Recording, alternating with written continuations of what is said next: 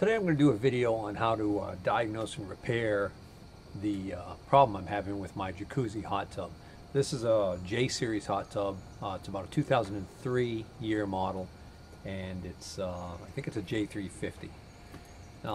This same issue and problem is also a common problem on many Sundance models, because the many of the Sundance hot tubs use the same controller as the Jacuzzi hot tub, and that's in part because they're owned by the same conglomerate. The control box down here is what they call an 850 LCD control box, and the only difference between this control box in here and say one in the Sundance model would be that the topside display is going to look different. This is what we call the topside display, or topside control panel to be more correct. And the other issue is you may have a difference in software programming on the EEPROM chip that's in there. But the main board itself is almost identical in all of these models. There are a few variations. For instance, on the really big Sundance Optima, sorry, not Optima, the Sundance Maximus. On the Sundance Maximus, is it Maximus or Maxis? I don't remember. It's big rectangular spots, the biggest model they made during that time frame. That has a third jet pump, so that has a little bit different setup on it. But this particular problem that I'm going to show you now is actually common across all of those Jacuzzi and Sundance models. Oh, I should also add, it's also common on Sweetwater, and I forgot what the Jacuzzi version of the Sweetwater line is called, but it's also common on the less expensive line that uses a LED controller. So remember, I said this was an 850 LCD controller. That means that it uses the top side that has this liquid crystal display, which not only can display temperature, it can be switched to display time, and it just gives you a lot more information and things that you can program. It's a much more sophisticated controller. The LED series has a much more basic control panel, and it has red LED digits for the temperature, and it can just display error codes and temperature, and that's pretty much it. So what the temperature display is showing is it's alternating between, when I first powered it up, 108 degrees, it's up to 114, and OH, which is the error code for overheat. And if we give it a little bit more time, it may quite well go to what I expected it to do, which is what it was doing last time I checked it. Well, there we go. It's up to, it's on the verge of 115, 116 degrees. What I actually expected was I expected the display to not come up at all, except for a series of dashes going across. That's the more common symptom for this particular problem, is a line of dashes going across. What that line of dashes means is it means that the hot tub is what the manufacturer calls watchdog mode. It means that one of the two temperature sensors, which I'll get to in a moment, has sensed a extremely high temperature situation, and the spa has been completely shut down. Now, in this particular case right here, it's important to note that I haven't had this spa on for days. It's only about 50 degrees today because it's, you know, it's fall weather, and the water is plenty cool. If this water were in fact 118 degrees, which is what it's now reading, I wouldn't be able to hold my hand in here very long. So this is an important clue to help you determine what the underlying fault is that's causing this problem. And it's more important when it's in watchdog and you're not getting an error code. Here we've got something that's really telling us a story here. It's telling us, hey, it thinks the water is 118 degrees and it says OH. This thing thinks the water is cooking hot. Remember, I said that if it's in watchdog mode, that can be caused by one of two sensors. There's watchdog right there. So let's pretend we didn't have that clue. And let's pretend we just turn it on, and or you come up to your hot tub and you discover it's doing this. Well, if everything was working normally and it did this, the first thing you should do is reset the spa. should shut your circuit breaker off, wait for about 10 seconds for the capacitors to lose their charge, and turn the spa back on. It's kind of like you're rebooting the system. And when you do that, sometimes that will solve your problem. Usually it doesn't. But every once in a while you'll get a power surge or a glitch, something that just kind of makes the computer go a little wacko. And this thing will basically be reset by rebooting it. In this particular case, that's not what's going to happen. However, if you have a person handy that can flip the breaker for you, it's not a bad idea to have somebody shut the breaker off, and then you watch the display when it powers up. I'll show you why. All right, kill the power. All right, turn it back on. All right, so once again, we've got quite a bit of time before it's going to go into Watchdog. Oftentimes, though, it goes into Watchdog almost immediately. But if you're watching the display when you first power it up, sometimes you can catch a glimpse of the temperature that it's measuring before it goes into Watchdog. And if it shows you that temperature, and the temperature is excessively high, and you know the water is cold, then that means that the temperature sensor is malfunctioning. And the temperature sensor, there's two of them, one on the heater and there's one in the spa. The one on the heater is not responsible for telling you what the temperature of the water is. The one in the spa is. So by seeing that this temperature is way out of whack, saying 118 when it's not really 118, that tells us that it's not the temp sensor on the heater. The temp sensor on the heater on these things is only there. It's a safety feature. If the water were to start boiling in the heater due to a malfunction, it shuts the heater down for protection. You can actually have the water in the spa not even get hot and have a fault that can cause that to happen. That's another story. It's very rare, and the temp sensors on those heaters almost never go bad. My theory for the reason why those almost never go bad is because those are never in contact with the water in the spa in any way, shape, or form. They are strapped usually to the outside of the stainless steel housing of the heaters. But the temperature sensor that's responsible for measuring the water temperature in the spa on Jacuzzi models and Sundance models, it's located in the filter well.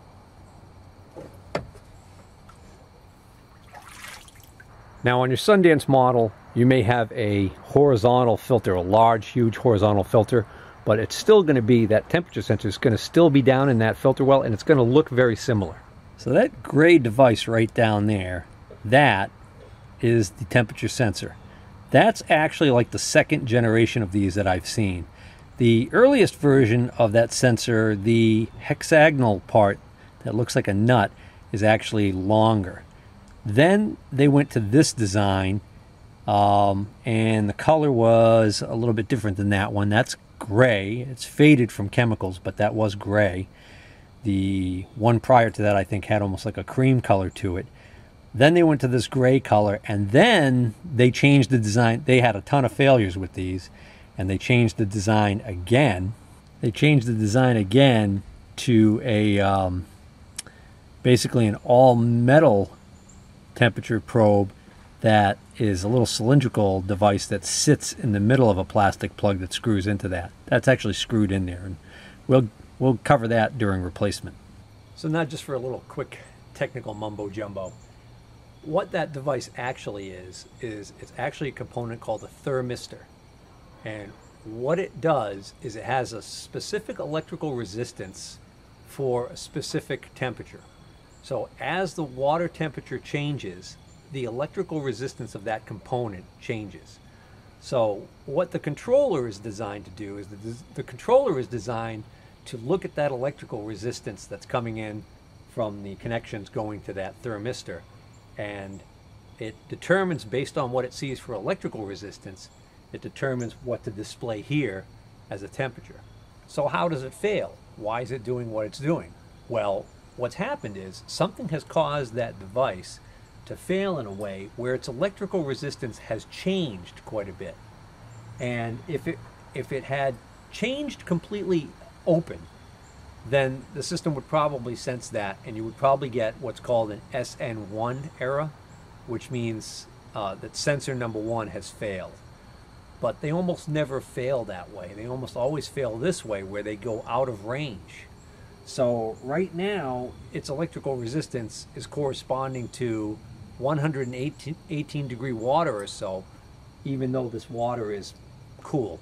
I mean, it's probably about the temperature of the air right now, around 50 degrees, maybe even a little lower. So that's what's going on here. So what we're going to do is we're going to order a brand new temperature sensor, and it's going to correct this problem, and it's going to be a pretty easy repair, and it's not a cheap repair if you have to rely on a authorized technician to come out and repair it. The important thing to know about that sensor is that you can go online, and if you just Google Sundance temperature sensor or Jacuzzi temperature sensor, you're going to get a whole bunch of sensors that are going to come up from a whole bunch of different vendors that are all going to look like that sensor. But one of the key things that you need to know is that this is the LCD model, and the way that the wires from that sensor connect. So remember I talked about how you can get the watchdog, where you get the dashes on the red LED readout on the like the Bahias, the Sundance Bahias, and some of the lower end Jacuzzi models. It's the same sensor, but the difference is the way that it connects to the board. What they do, for whatever reason, is they chose to use a different type of connector that plugs onto the board.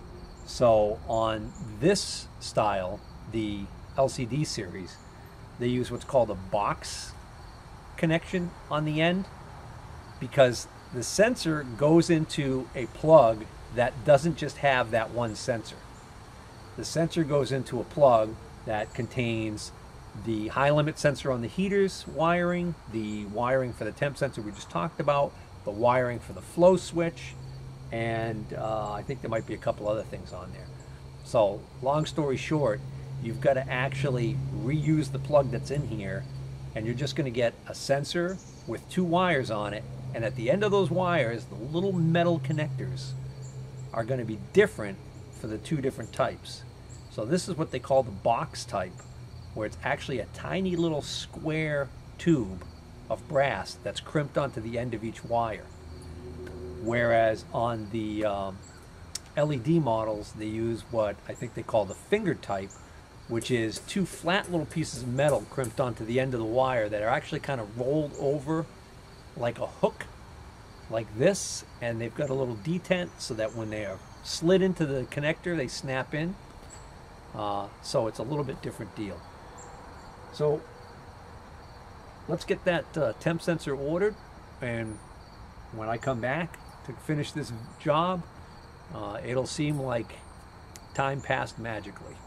Now with the spa drain, you can really see the temperature sensor. I've also removed the filters to give me more access. Now you don't have to drain the spa to change this temperature sensor. What you can do is, because of the design, this actually screws into a fitting on the back side of the shell here that's attached to a flexible PVC hose. The flexible PVC hose runs up into the equipment compartment. I'll show you that in a moment. But what that allows you to do is that allows you to actually be able to remove this and change it while the spa still has water in it. What I usually do is I'll unscrew this. This one's so loose it's actually just unscrewing by hand. I'll unscrew it, and some water will start leaking past this and down that hose.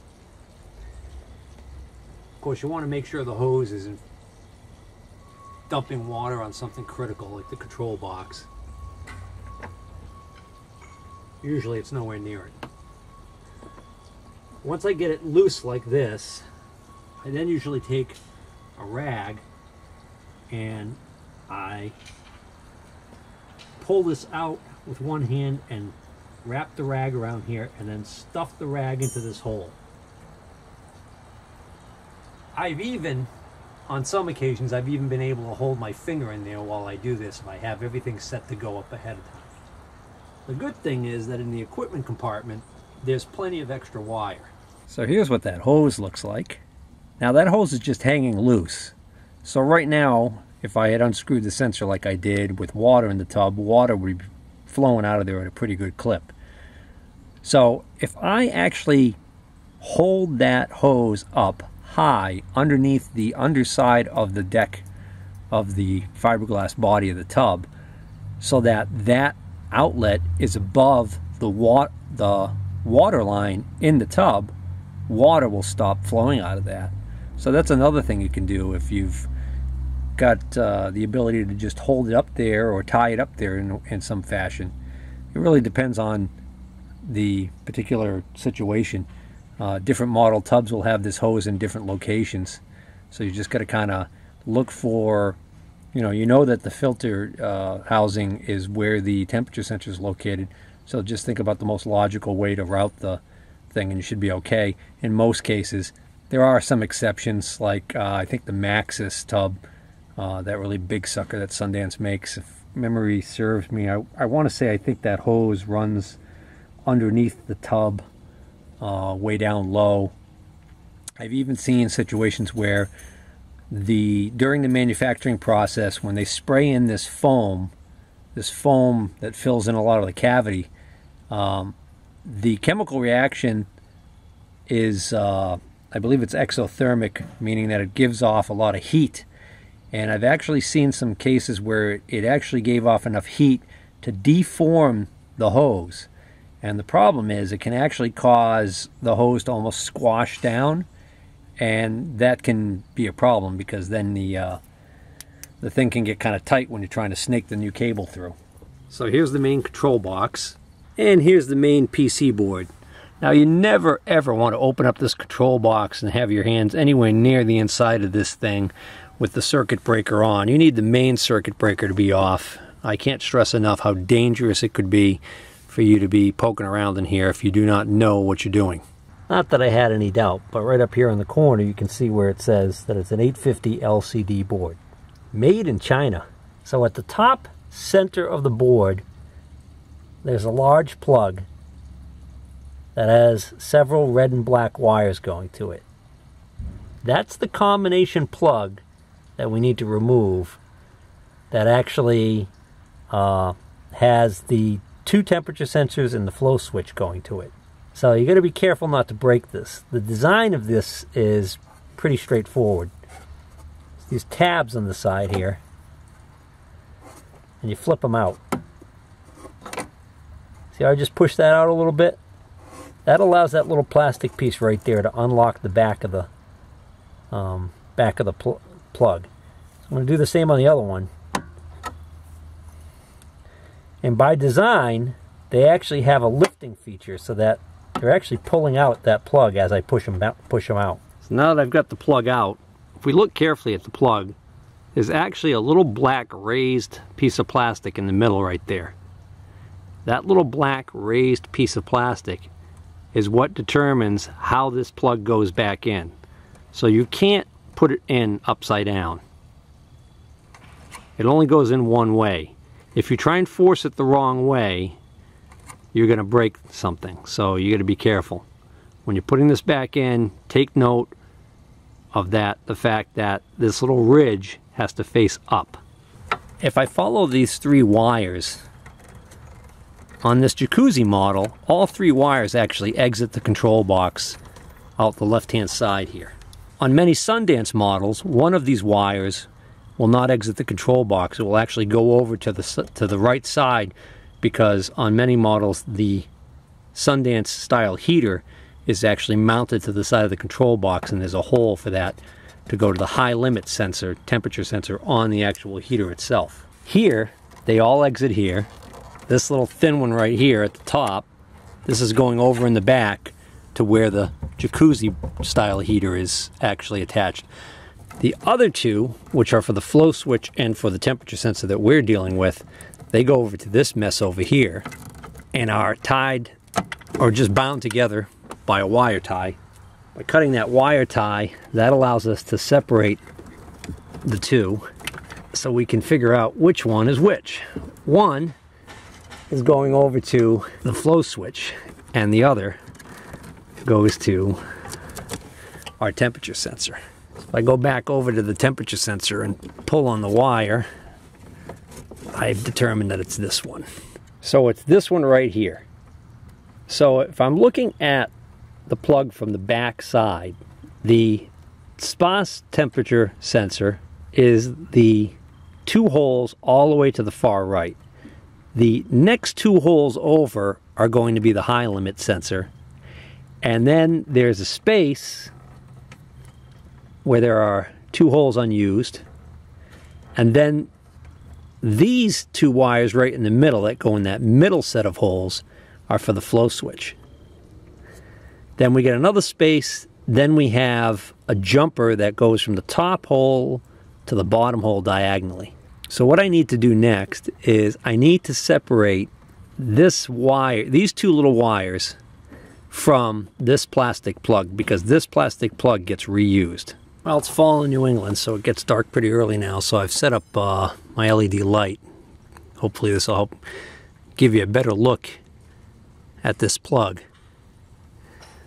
So again, here's that little raised area I was talking about.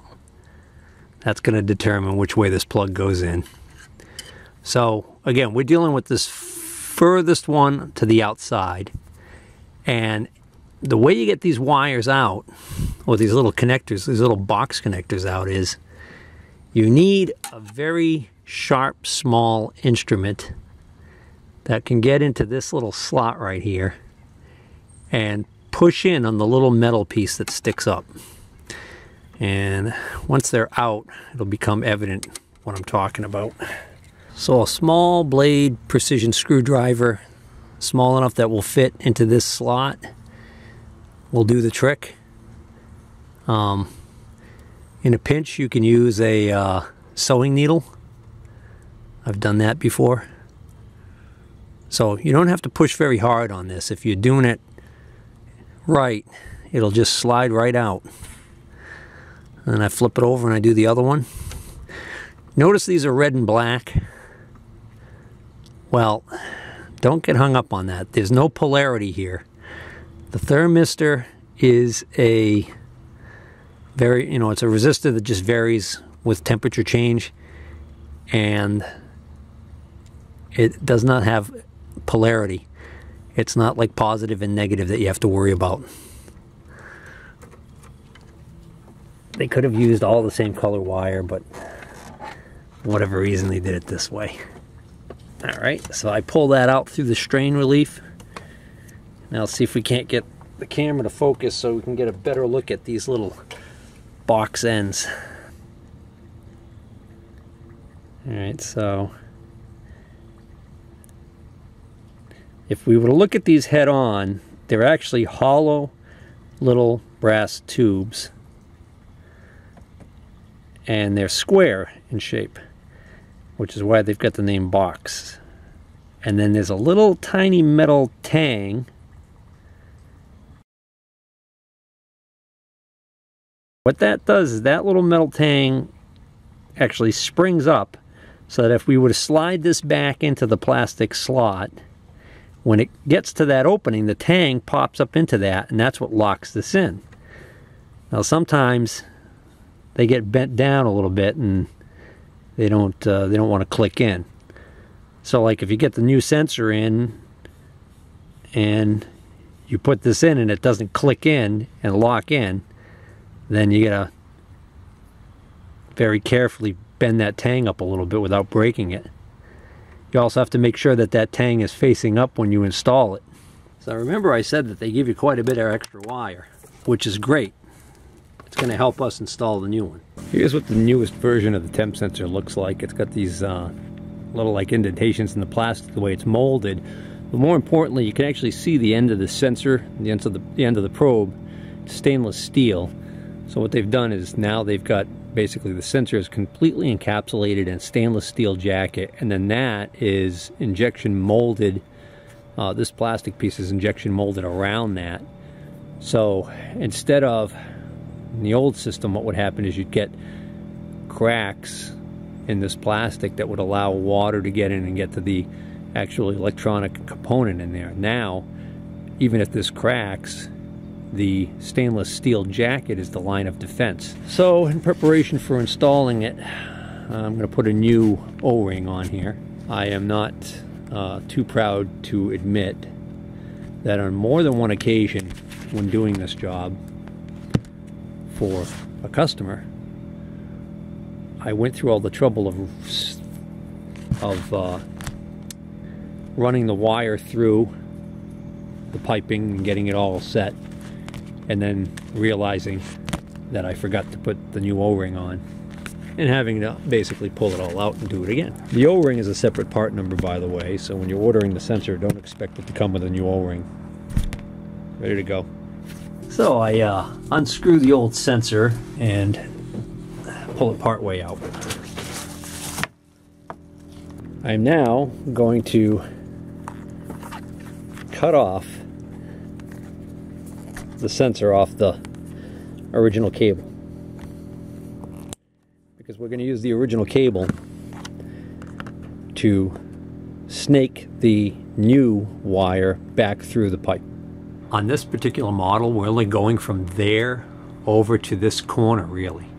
So it's only a couple of feet of tubing that the pipe has to, that the wire has to be snaked through. So that's pretty easy. All right, so I finished installing the sensor, and again, it's really easy if you have another person that can help you. You can actually have somebody feed the wire in through the opening over here as somebody gently pulls on the wire coming out. Makes it a lot easier to make the install go a lot faster, and with pretty much zero chance of the two cables you put together with tape separating. Also, with two people, you don't have to drain the tub, because you can basically hold a cloth or something around the opening that lets the wire slide, the cable slide through as the other person pulls on it.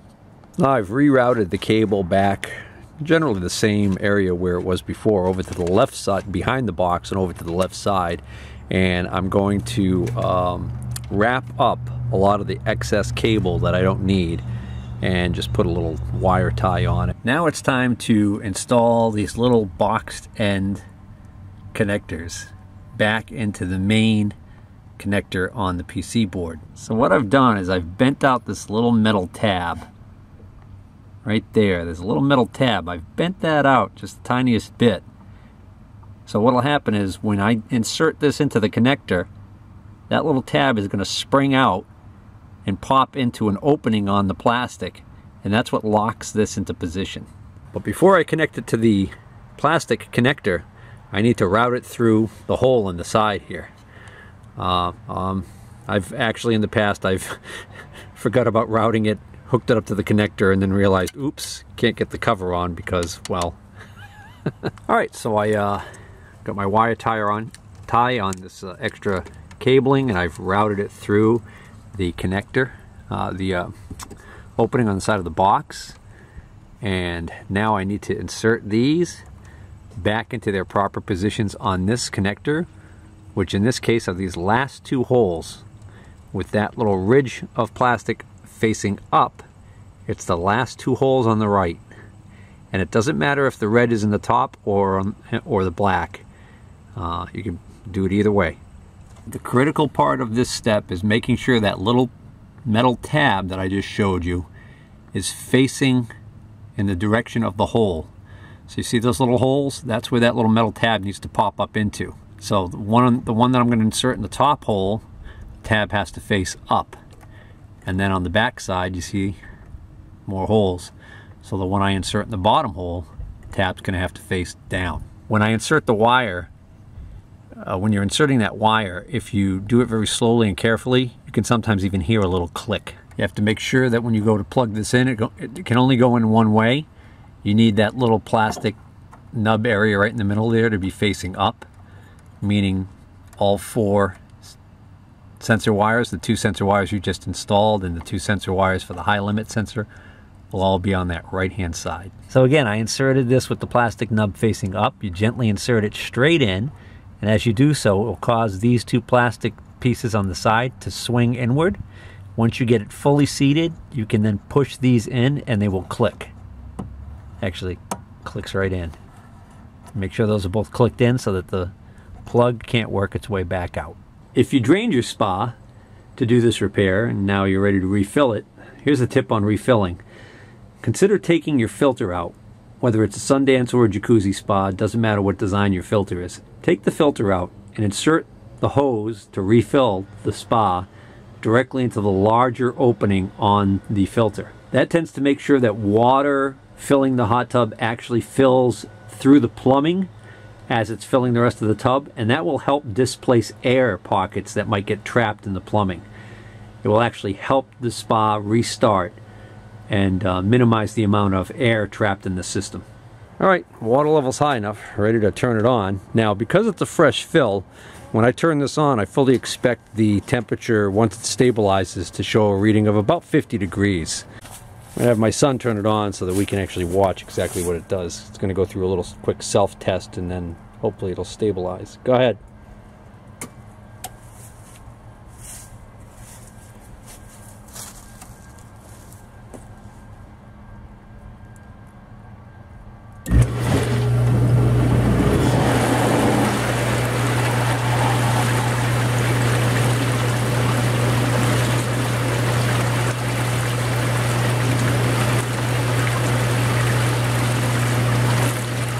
There we go.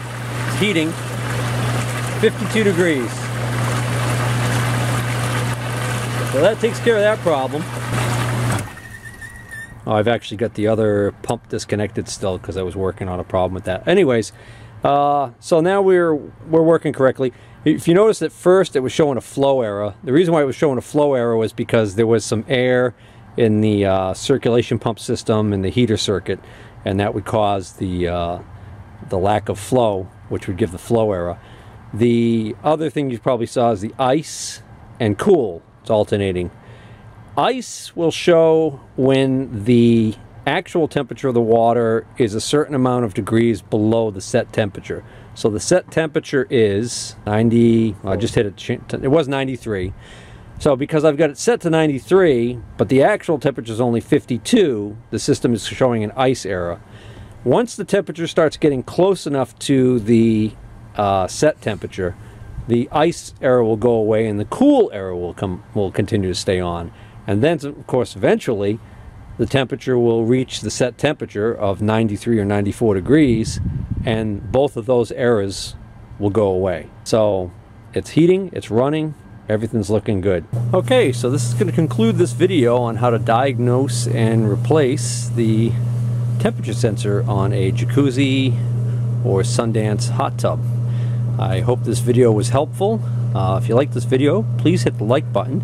And if you like watching videos on repair of all different types of things, whether it be lawnmowers, generators, hot tubs, or if you like tool videos where people go out and find deals on tools, especially machinist tools, or if you just like seeing old vintage equipment being used, like lathes from the 1900s, early 1900s. Anyways, please consider subscribing.